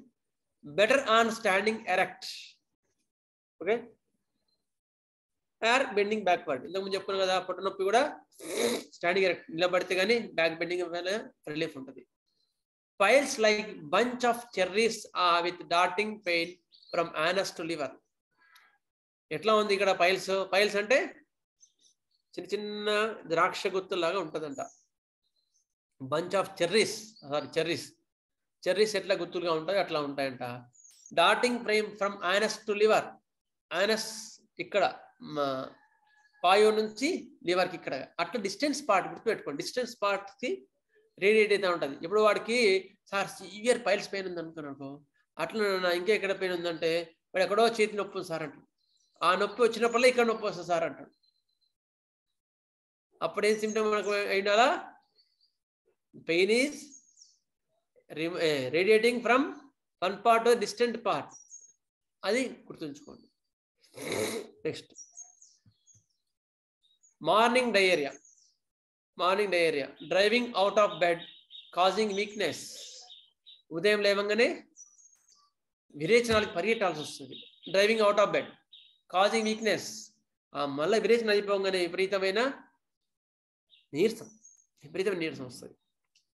Next hurry desire for stool. విరేచనానికి పరిగెట్టాల్సి వస్తుంది. Hurry desire for stool. Stool does not relieve the pain in the abdomen.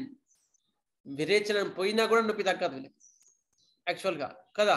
మామూలుగా మిగతా వాటిలో అయితే, అక్షామిక వాటిలో అయితే, అటువంటి వాటిలో అయితే విరేచనం పోయినా నొప్పి తగ్గుతుంది. వీళ్ళకి మాత్రం అట్లా తగ్గదు. డార్టింగ్ pain from anus to liver. నొప్పులు ఆడుతూ ఉంటాయి, ఒక దగ్గర నుంచి ఇంకో దగ్గరికి ఆడుతూ ఉంటాయి. యానస్ నుంచి లివర్కి వస్తుంటుంది.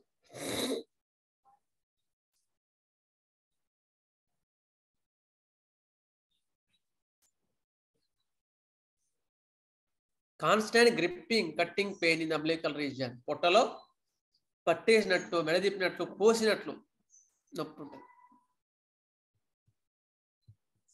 స్వెట్స్.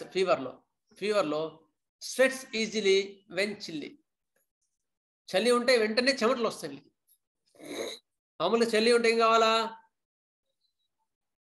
చలి ఉంటే అది కప్పుకోవాలా కదా, ఉమ్మరిస్తే చెమటలు రావాల్సింది. వీళ్ళకి రివర్స్గా ఉంటాయి. అట్లా డిఫరెంట్గా ఉండే పాయింట్స్లో అంటే స్వెట్స్ ఈజీలీ వెన్ చిల్లీ. చలి తగలంగానే వీళ్ళకి చెమటలు వస్తాయి, ఉమ్మరిచ్చినప్పుడు కాదు. ఈ పీక్యూఆర్ సిమ్టమ్స్ ఇటువంటి పాయింట్స్ దొరికినాయి అనుకో ఖచ్చితంగా తగ్గుతుంది ఫీవర్స్ కానీ ఏది కానీ. స్వెట్స్ cold Kami of strong ఓడర్స్ on genitalia. జననేంద్రియాల్లో చెమట విపరీతంగా ఎక్కువ వచ్చి కంపు వాసన, స్ట్రాంగ్ ఓడర్, చాలా వాసన ఉంటుంది. ఇది డయాస్కోరియా యొక్క ఫీవర్ లక్షణాలు. Aggravation from bending forward. ముందుకంటే బాధలు ఎక్కువైతాయి. లయింగ్, బోర్లో పడుకుంటే నొప్పులు ఎక్కువైతాయి, కడుపు నొప్పి. అగ్రవేషన్ ఫ్రమ్ టీ ఎక్కువ తాగి పాడిన వాళ్ళు. ఈటింగ్ ఇర్రెగ్యులర్గా ఈటింగ్ చేసి అయిన వాళ్ళు. Evening aggravation, night aggravation. Early morning 2 AM onwards. Early morning 2 o'clock నుంచి కడుపు నొప్పి రాగానే అయ్యో నాకు స్ట్రాంగ్ ఇచ్చినాం, ఎందుకు తగ్గలేదా అనుకుంటుంటాం. చూసుకోవాలి ఇంకా రెమెడీస్ ఏమైనా ఉన్నాయా. అమ్మోనియం కార్బన్ ఉంది, అర్థందా? మెగ్నీషియా కాదు, అమ్మోనియం కార్బన్ ఉంది, కాలిక్ గ్రూప్స్ ఉన్నాయి, అర్థమైందా? అట్లా చూసుకొని దాన్ని బట్టి పోవాలి. Aggravation and walking.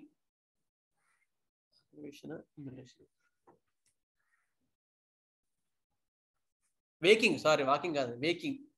ఉదయం లేవగానే బాధలు ఎక్కువైతా ఉంటాయి. ఓకే.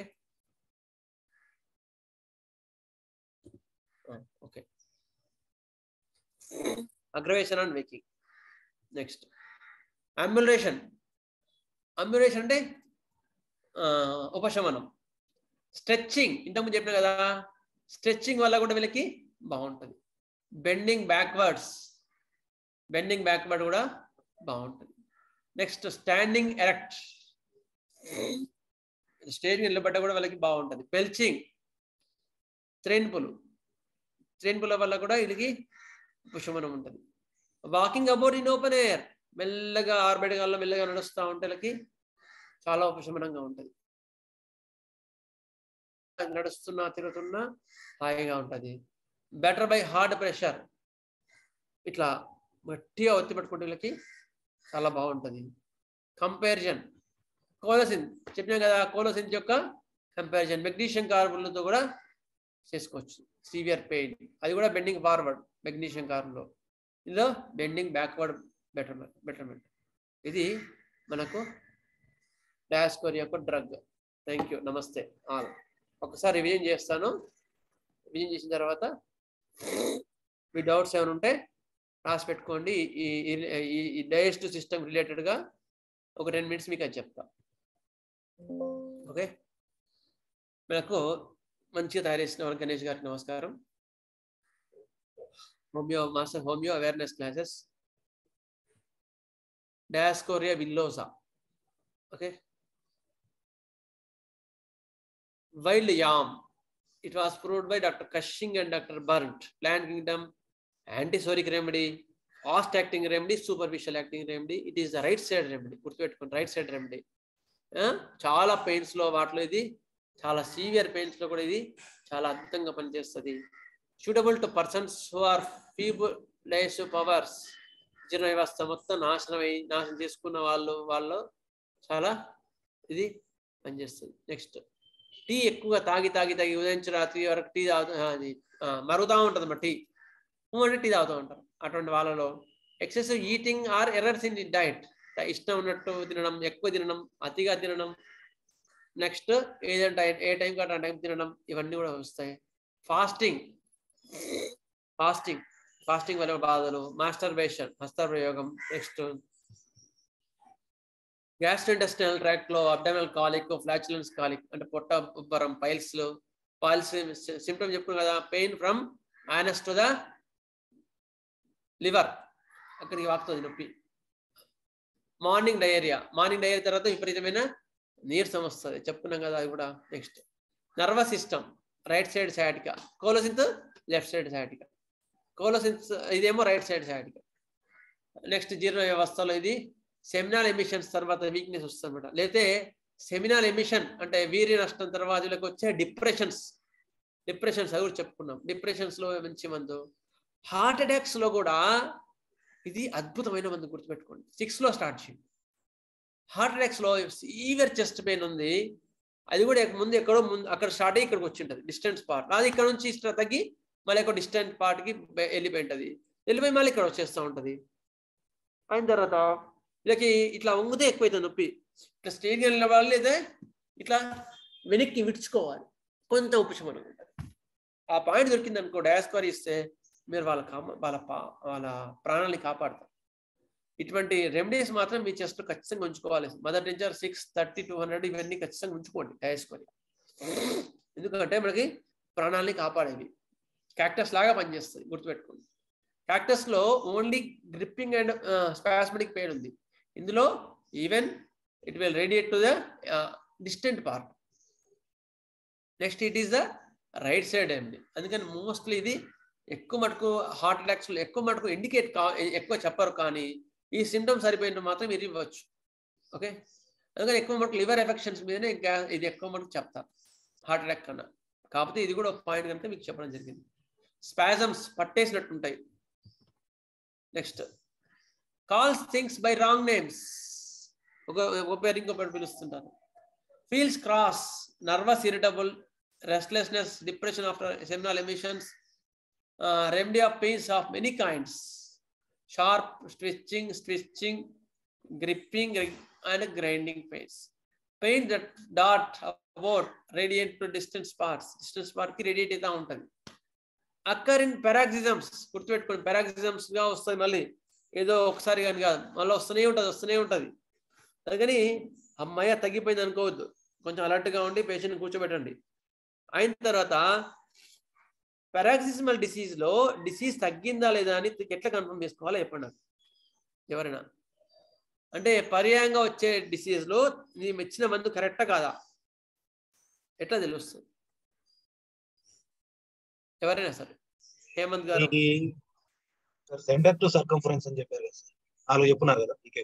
ఓకే, ఆ మందుల ప్రకారం మానసికంగా ఫస్ట్ రిలాక్స్ ఏర్పడాలి సార్. పెరాక్సిస్మల్ అంటే పర్యాయంగా వచ్చే, ఇప్పుడు కడుపు నొప్పి వచ్చింది సార్, ఇప్పుడు కడుపు నొప్పి వచ్చింది, తగ్గింది, మళ్ళీ ఒక హాఫ్ అన్ అవర్ తర్వాత మళ్ళీ వచ్చింది, మళ్ళీ తగ్గింది, మళ్ళీ రీఅపేర్ అవుతాయి సార్. ఫ్రీక్వెన్సీ తగ్గుతుంది. ఫ్రీక్వెన్సీ తగ్గుతుంది, గ్యాప్ తగ్గుతుందండి. అది ఫ్రీక్వెన్సీనే తగ్గాలి ఫస్ట్ పాయింట్. రెండోది ఇంకేం తగ్గాలి? గ్యాప్ తగ్గుతుంది, తీవ్రత తగ్గాలి, సివియారిటీ తగ్గాలి. నెక్స్ట్ పెరాక్సిజం, ఇప్పుడు ఈ పెరాక్సిజం లో ఎంత తీవ్రంగా నొప్పి ఉందో నెక్స్ట్ ఎపిసోడ్ కి అంతకన్నా తక్కువ ఉండాలా. అప్పుడు ఏం చేయాలా? మళ్ళీ రిపీట్ చేయాలా అక్కర్లేదా? మరి ఆల్రెడీ మళ్ళీ వచ్చింది. చేయకూడదండి. ఎందుకు చేయొద్దు? మందు పనిచేస్తుంది. Exactly that what you have to confirm. అయ్యో మళ్ళీ వచ్చింది కదా అని టెన్షన్ పడేసి మళ్ళీ ఇంకో డోస్ రిపీట్ చేయొద్దు. Just you have to confirm it weather your remedy is acting are not.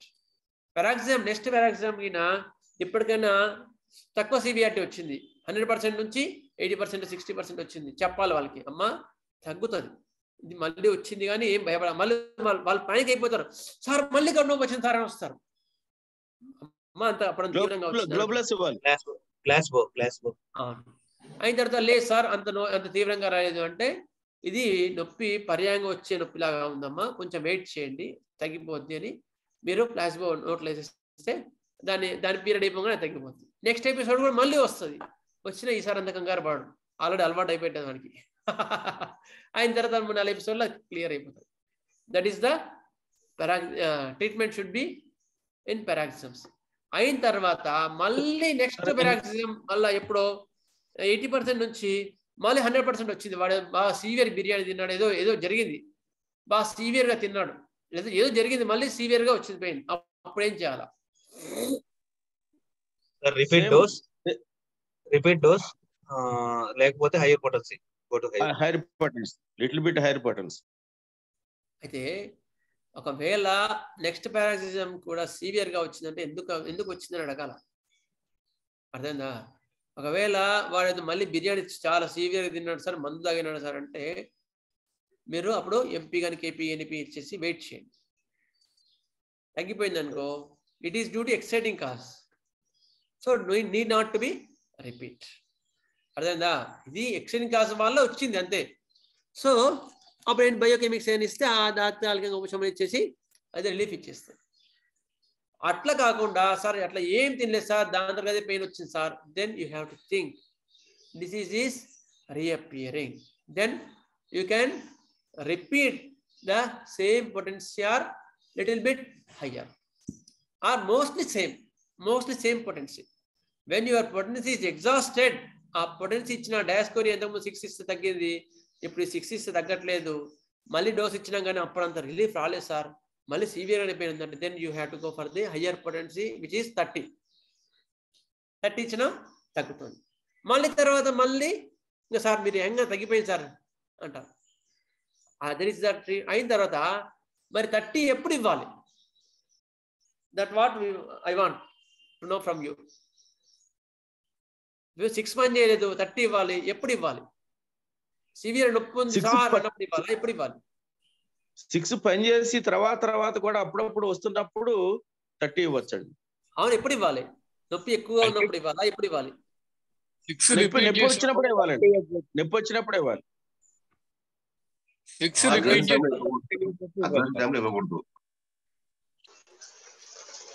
మందు వాడిన తర్వాత రిలీఫ్ వచ్చి మళ్ళీ సిమ్టమ్స్ రిపీట్ అవుతున్నాయి అనుకోండి, అప్పుడు మళ్ళీ ఇవ్వాలి. ఆఫ్టర్ అమ్యూరేషన్, ఎప్పుడైతే నొప్పి వచ్చి బాగా పీక్ వచ్చి మళ్ళీ తగ్గింది, తగ్గే మూమెంట్లో ఇంకో 5% ఉంది సార్, ఎక్కువ ఏం లేదు, అప్పుడు రిపీట్ చేయండి. ఇంకో 5% ఉంది నొప్పి, అంతకుమించి లేదు అన్నప్పుడు మాత్రమే రిపీట్ చేయాలి. మొత్తం అప్పుడు ఏం చేస్తుంది, ఆ ఎపిసోడ్ తగ్గిన తర్వాత మళ్ళీ నెక్స్ట్ ఎపిసోడ్ అంత ఎక్కువ రాదు, ఎందుకని గుర్తుంచుకోండి.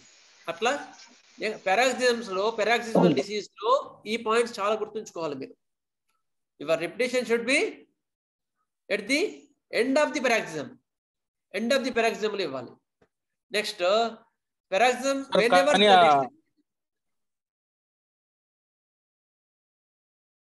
You have to wait. ఎందుకంటే ఆల్రెడీ ఒకసారి మందు పనిచేసింది, అంత సివియర్గా రాదు. మామూలుగా నీకు అంత కావాలంటే ప్లాస్మో ఇచ్చేసి లేదా MP6X కానీ అటువంటివి ఇచ్చేసి ఆ ఎపిసోడ్ నీకు కొంచెం మినిమైజ్ చేయొచ్చు. ఎందుకంటే ఆ ఎపిసోడ్లో నువ్వు ఆ మందు ఇచ్చే కన్నా ఎపిసోడ్ తర్వాత ఇస్తే ఎక్కువ వాళ్ళకి ప్రయోజనం చేయగలుగుతాను. నొప్పించినప్పుడు ఇవ్వచ్చు, పెద్ద విషయం కాదు, మరీ సివియర్గా ఉంటాయి. కానీ ఈ పెరాక్సిజం నెక్స్ట్ పెరాక్సిజం కూడా మళ్ళీ ఇంత పవర్ఫుల్ రాదు. నెక్స్ట్ పెరాక్సిజం కూడా మళ్ళీ రావచ్చు. అదే ఎండింగ్లో ఇచ్చినామనుకో నెక్స్ట్ పెరాక్సిజం అంత సివియర్గా రాదు, ఖచ్చితంగా రాదు. ఎందుకంటే కొంచెం కొంచెం గొప్ప దాన్ని తట్టుకోగలిగి పడుకొని ఏదో చేసిననుకో నెక్స్ట్ ఎపిసోడ్ పర్మనెంట్ క్యూర్ మనం ఇవ్వగలుగుతాం కదా వాళ్ళకి. Next suddenly ceases in one part and starts in another part. Okay, అర్థమైందా? పారాసిస్మల్ ట్రీట్మెంట్ ఎట్లా చేయాలనేది ఇందులో డౌట్స్ ఏమైనా ఉన్నాయా?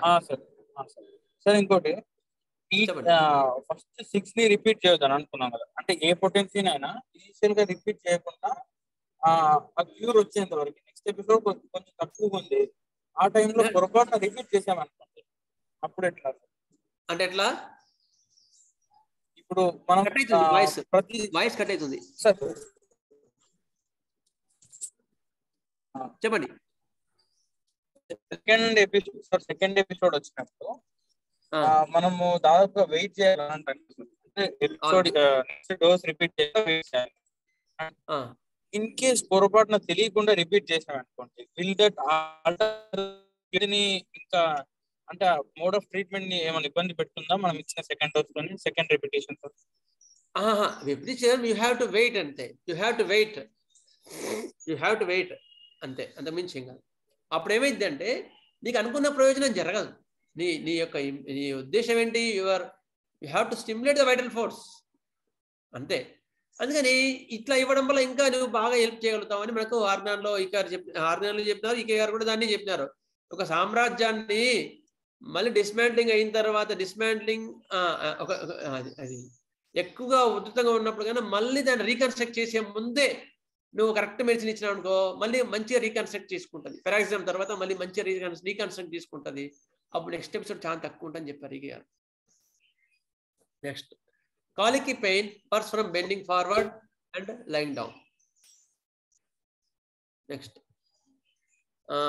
tongue bites, korukuntaru, spasmodic closure of the jaw, gastralgia, severe pain extending from stomach to the sternum, itla పొట్ట నుంచి ఇక్కడికి వస్తుంది.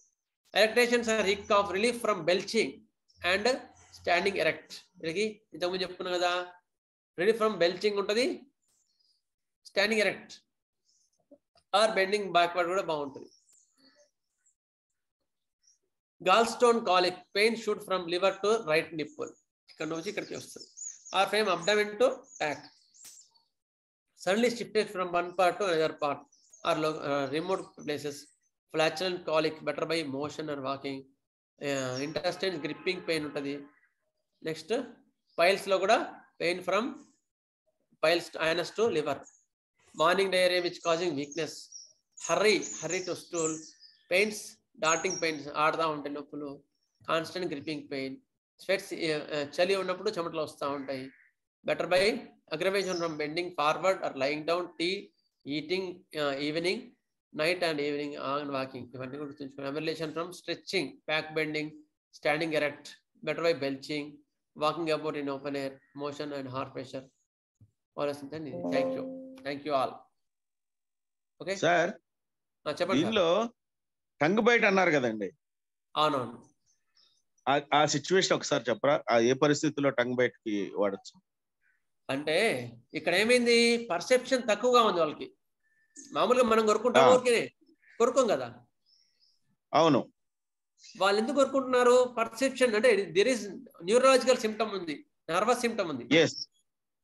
సెంట్రల్ నర్వస్ సిస్టమ్ లో పర్సెప్షన్, టంగ్ ఇట్లా వెళ్ళినప్పుడు పనులు అక్కడ రావద్దు. దేర్ ఇస్ నర్వస్ డిలే ఉంది. సార్ నిద్రలో కానీ జర్నీలో కానీ తెలియకుండా వచ్చేస్తుంటది, టంగ్ బయట వస్తుంటుంది. అప్పుడు గబుక్కుని మెలకుగా వచ్చేస్తాడు. అవును, అంటే ఆ సిమ్టమ్ కి మంది ఇవ్వాల్సిన అవసరం లేదు. యాక్చువల్గా ఆ సిమ్టమ్ కాకుండా దేర్ ఈస్ నర్వస్ డిలే, అంటే వీడి ఎక్కడ డిలే ఉన్నాడని దాని కాన్స్టిట్యూషన్ సిమ్టమ్స్ అని తీసుకొని అప్పుడు కరెక్ట్ మెడిసిన్ ఇస్తే సెట్ అయిపోతుంది. సార్ మూర్ఛ వ్యాధిలో కూడా వాడచ్చు దాన్ని, ఎందుకంటే వాళ్ళు కూడా కట్ చేసుకుంటారు కదా సార్. మూర్ఛ వ్యాధిలో కూడా నాలుక కట్ అవుతుంటుంది. అది వేరు. మూర్ఛ వ్యాధిలో స్పాస్మడిక్ యాక్షన్స్ వల్ల నాలుగు ఖర్చుకుంటారు. అది ఫస్ట్ జరుగుతుంది. ఏది ఎపిసోడ్ స్టార్ట్ కాగానే జరుగుతుంది. తర్వాత వీళ్ళు స్పూన్లు పెడతారు, అన్ని పెడతారు, కానీ లాభం లేదు, ఆల్రెడీ జరిగిపోయింది. Okay sir. అది వేరు. అది అందుకనే మీకు చెప్పినాను. అదేమో బేసిక్. మనం ఇప్పుడు టంగ్ ఖర్చుకుంటారు అనేది న్యూరలాజికల్ సిమ్టమ్ ఏదో ఉంది మైల్డ్ గాని గుర్తుంచుకోవాల్సింది. టంగ్ బైట్ మాత్రం ఫిట్స్ లో వచ్చేది మాత్రం స్పాస్మడిక్ యాక్షన్స్ వల్ల వస్తుంది. టోనిక్ క్లోనిక్ యాక్షన్స్ ఉంటుంది, దానివల్ల టంగ్ బైట్ ఉంటుంది. అది వేరు. కొందరు నవ్వులుతుంటారు, టంగుని నవ్వులుతుంటారు, అది వేరే. మళ్ళీ నర్వస్నెస్, యాంగ్జైటీ నర్వస్నెస్ ఉండొచ్చు. వాళ్ళు నర్వస్నెస్ చేయలేక ఏదో నోట్లో వేసుకొని బబ్లీ గమ్ కానీ దాన్ని బట్టి చేస్తూ ఉంటారు. టెన్షన్ ఆపుకోలేని వాళ్ళు ఉండొచ్చు. అట్లా సార్ కంపేర్ చెప్పారు మెగ్నీషియం కార్బ్ గురించి సార్ పూర్ణానందం గారు. కంపేర్ చెప్పారు, మెగ్నీషియం కార్బ్ గురించి చెప్పారు. ఏంటి కరెక్ట్ నాకు సరే నేను క్యాచ్ చేయలేదు. మెగ్నీషియం కార్బ్ కూడా బెటర్ బై బెండింగ్ ఫార్వర్డ్ ఉంటుంది. మీకు కోలసిన్ లాగానే ఉంటుంది magnesium carb, but better by hot అంబులేషన్స్ ఉంటాయి. వెచ్చగా కప్పుకుంటే హాయిగా ఉంటుంది మెగ్నీషియం కార్బ్ లో. కోలసిన్ లో అంత ఉండదు. దీనికి ఆపోజిట్ గా డయాస్కోరియా ఉంటుంది. శివజ్యోతి గారు చెప్పండి. అమ్మ వినిపించలే. పౌరానంద్ గారు మ్యూట్ చేసుకోండి మీరు. ఫైల్స్ కూడా ఇవ్వచ్చా సార్? ఏదమ్మా ఫైల్స్ కి ఇవ్వచ్చా సార్ డయాస్కోరియా? చెప్పుకున్నాం కదా, ఫైల్స్ లో ఆ సిమ్టమ్ మీకు కవర్ అయితే ఇవ్వచ్చు. ఏది severe pain which will be radiating to the back or nipple. ఆ సిమ్టమ్ ఉంటే మీరు డయాస్కోరియా మిగతా సిమ్టమ్ చూసుకొని మొడాలిటీ చూసుకొని ఇస్తే తగ్గిపోతుంది. Okay, it is an acute remedy. Next sir spa కోప్రమెట్ లో ఉంది, అది ఎలాగుంటుంది సార్? సార్ స్పాజం పెయిన్స్ కోప్రమెట్ లో కూడా ఉంది కదా సార్, అది ఎలాగుంటుంది? చాలా స్పాస్మడిక్ పెయిన్స్ ఉంటాయి. మీకు మనకి అడ్వాన్స్ లెక్చర్ లో క్యూప్రమెట్ ఉంది, వినండి ఒక్కసారి. చాలా స్పాస్మడిక్ గా ఉంటాయి పెయిన్స్. క్రాంప్స్ ఉంటాయి, క్రాంప్స్ పట్టేసినట్టు ఉంటాయి, పెయిన్ గా క్రాంప్స్ ఉంటాయి. ఓకే ఓకే, టైం అయిపోయింది. స్వస్తి ప్రజాభ్య పరిపాలయంతాం న్యాయేన మార్గేణ గోబ్రాహ్మణేభ్యః శుభమస్తు.